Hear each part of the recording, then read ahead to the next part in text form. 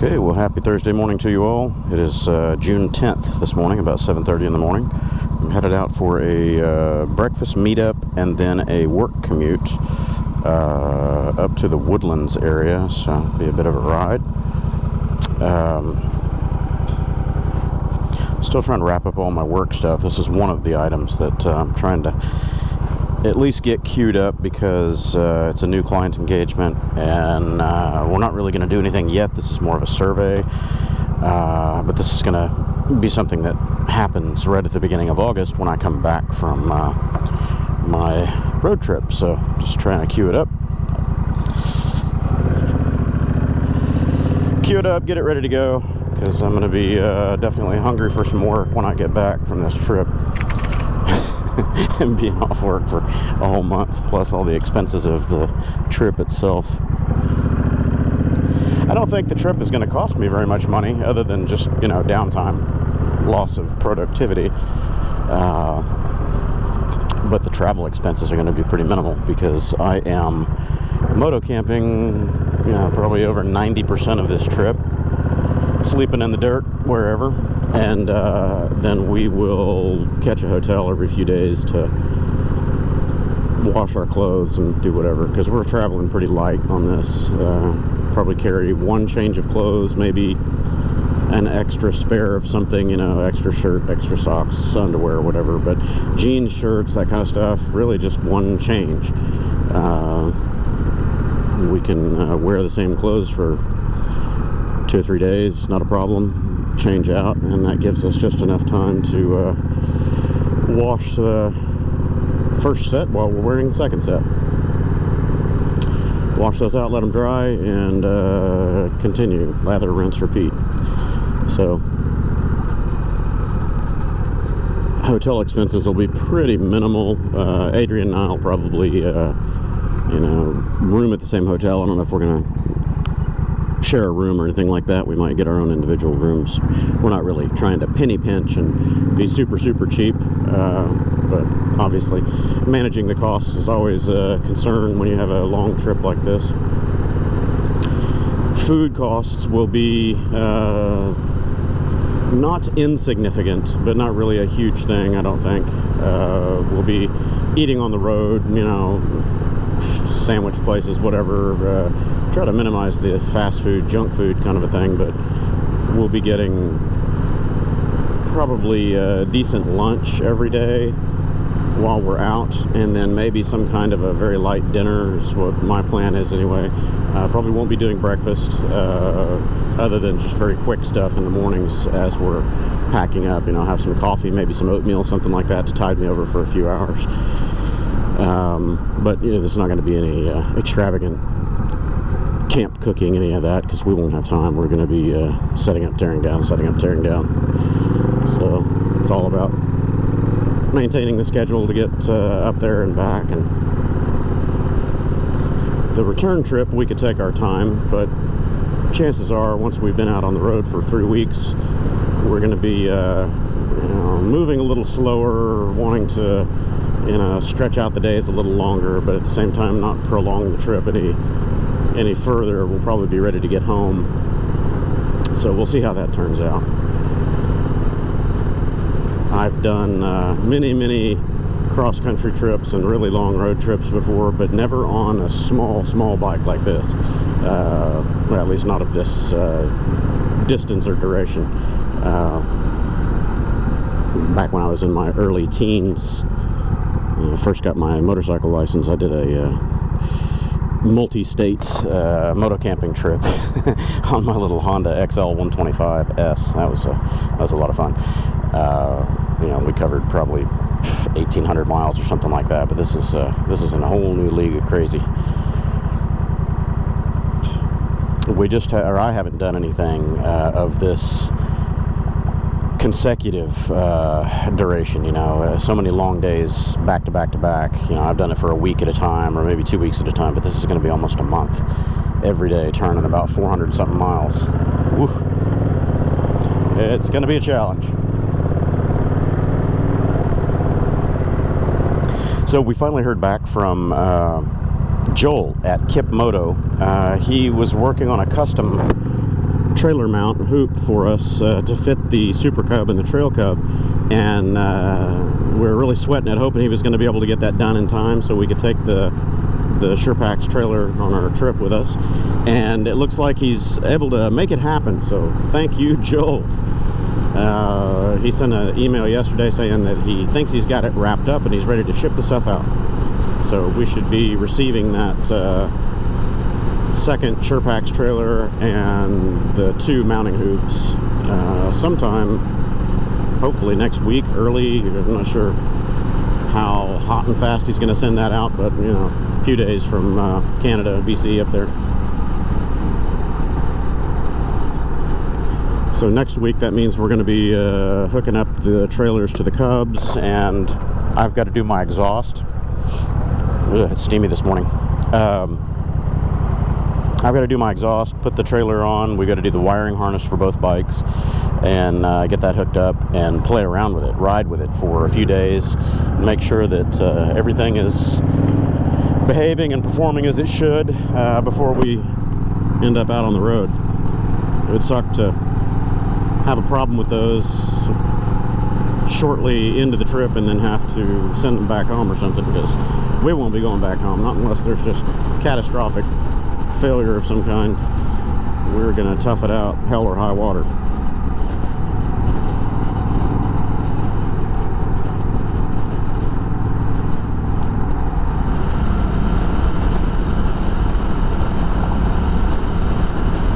Yeah, right there are 2 or 3 bumps that would normally have compressed that rear suspension fully and bounced me up out of the seat. Handles it just fine now.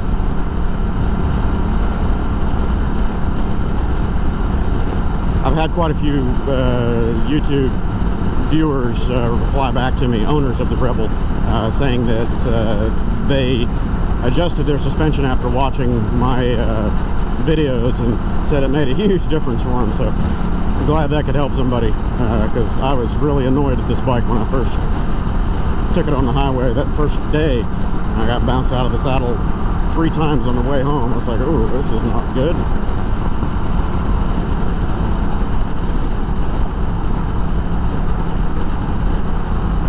It was just shipped too soft, period. And then on the other side of that coin, I've had one lady reply back to me, said that she's about 100 pounds and she rides a Rebel 1100. Well, I bet that thing goes like stink with her on it. But she said the rear setting, factory setting of 3 is good for her weight. So yeah, I can imagine that's probably about right. So for anybody 150 pounds or higher, you should add some rear preload to this bike. Probably at least 2 clicks, get it up between 5 and 7, and you'll notice a drastic difference in how well the back end of it handles.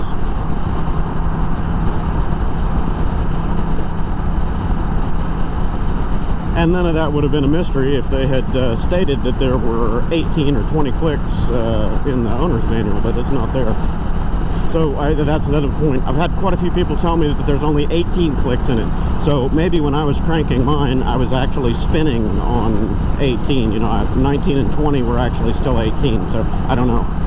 But that's as high up as I got it, was 20 clicks. So. And from what I could tell, there are about 90-degree increments on that collar. So that means about 5 turns worth of preload. Yeah, I'm liking this saddle. I didn't think I was going to like it the first day I put it on there, but my butt is more accustomed to it now, or maybe the foam is breaking in a little bit. At first it felt really firm, but now I don't even give it a second thought. It feels like it has a little bit deeper of a cup to it than the original saddle.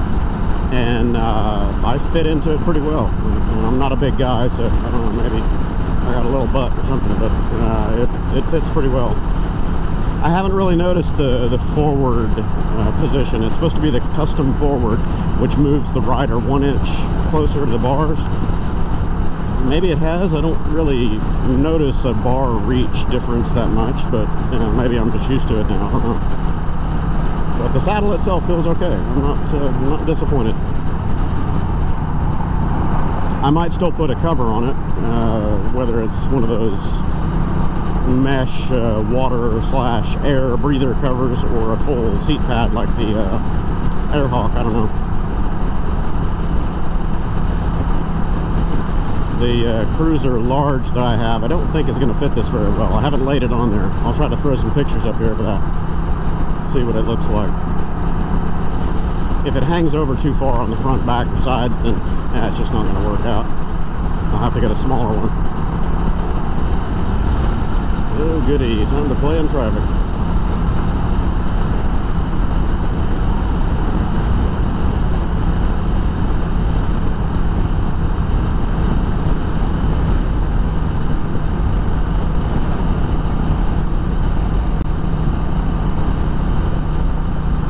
Ooh, full stop, all lanes, not good. I wonder if I should go up another mile or so and come back. This looks like crap. Ah, it's rolling now.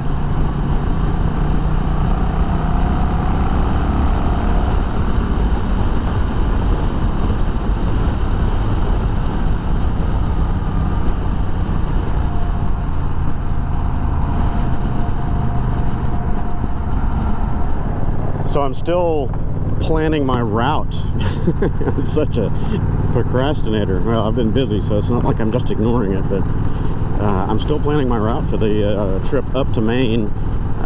We haven't done any planning at all for the trip back, but we're not really concerned about that. That's going to be loose. It's just the trip up there. They're going to coordinate a little bit with a few other riders to try to meet up on the way to, you know, kind of do joint ride up, and we'll see how that goes.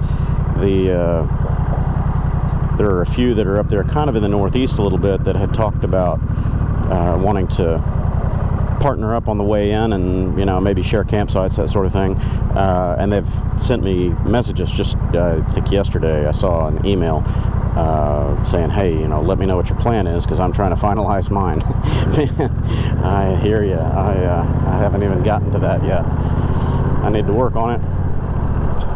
I don't like over planning these things. I like over prepping, but I don't like over planning the route as far as miles and distance, because then you end up rushing and it kind of ruins the trip, at least in my eyes. I mean, granted, there are certain distances you've got to meet, you know, cumulative goals, that sort of thing. You gotta make a certain number of miles down the road, but I don't want to be beholden to a hard, fast schedule. I've got to be here at this certain time. And the only one of those that I want in the whole trip up there is the destination. I want to be in Bar Harbor on July 10th. So I don't care what happens between July 1st and July 10th. It gives me 10 days to get up there. I would think that that's easily achievable, you know, barring any kind of mechanical problems or road disasters, whatever. The trip up there is 2,300 miles-ish. Depends on how many little detours we take for scenic roads, but somewhere around 2,300 miles.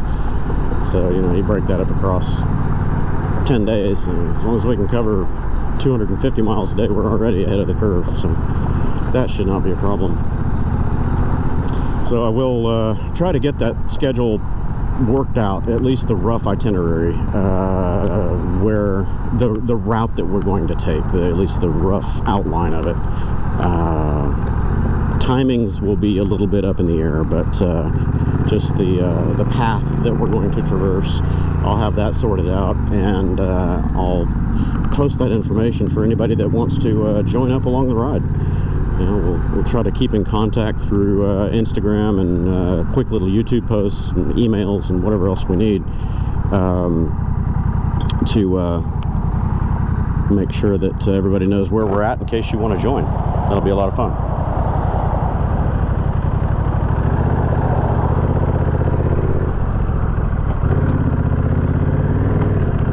I ate at this place yesterday. I've been coming to this little shopping center now for well over 20 years to eat over here at Smoothie Island, or Island Grill. And this new Trinity Street Food is a really good little Thai food place. I like it. I ate lunch there yesterday, had some chicken pad Thai. It was very tasty. I was impressed. So I'll have to come back and eat there again. Alright, let's get back in here before somebody else steals my spot.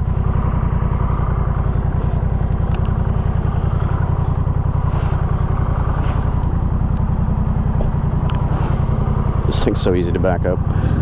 It's low center of gravity, just waddle it back. Of course, now with this triangle bag on here, it makes it a little tougher. Okay. Time to go inside, get some coffee, get some food, and I'll catch up with you all in a little bit.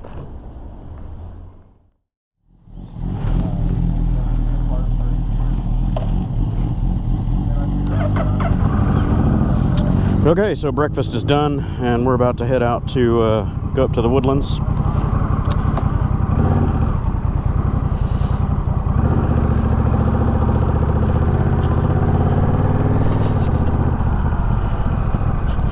He's going to stop back by and pick up his helmet and riding gear. He just jumped out here to meet us for breakfast. He was running late. Someone stole his truck last night. He's got a I don't know, 2 or 3 year old Chevy pickup truck, and it got stolen overnight from his parking garage. Yeah, that sucks. So he was dealing with insurance stuff and all that nonsense this morning, and luckily it has full coverage and all that. Who knows about the gap and all that, but anyway, almost paid off. He said he had 4 payments to go and it would have been paid off, and now he's doing a full loss insurance claim. The truck has OnStar, so they've already turned it in to the police and OnStar to start tracking it and all that. Find out how that turns out.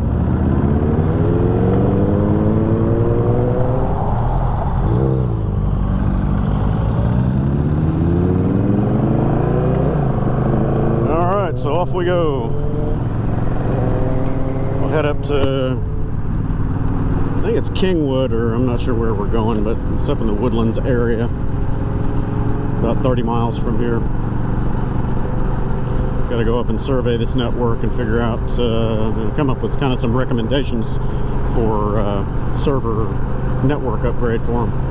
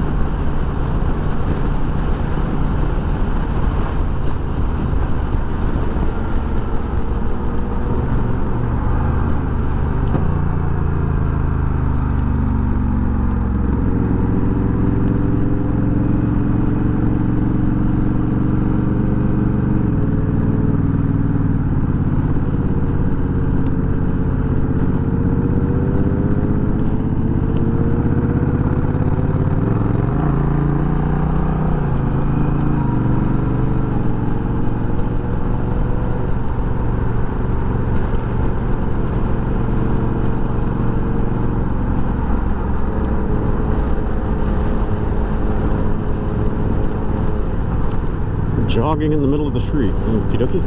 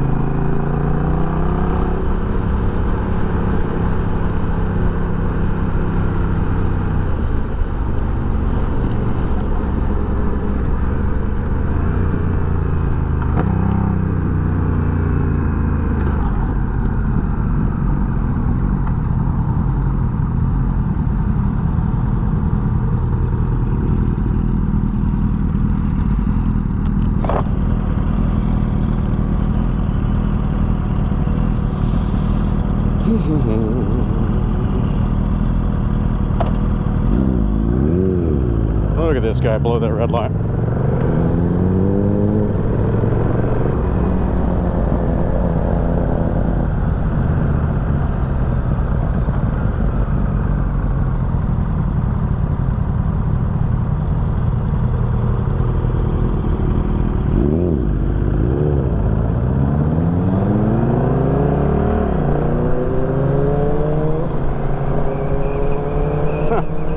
Looks like the exhausts on my R1 have gotten twisted a little bit. They're not symmetric or straight anymore.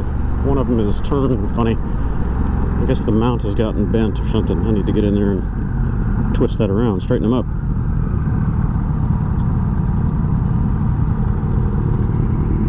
They're almost facing the same way, but this one's lopsided.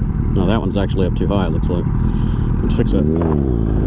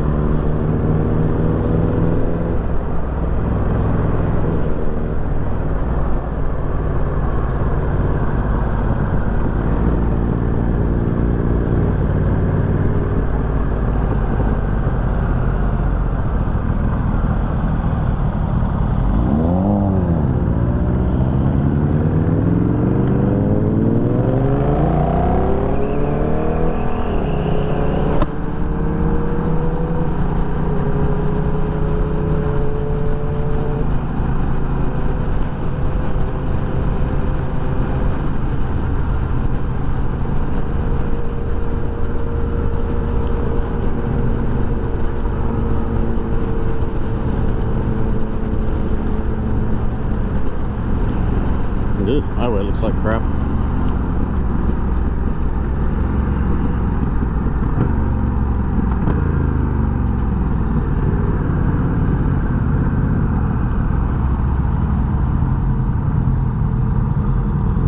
No footer, no footer, no footer. Yeah.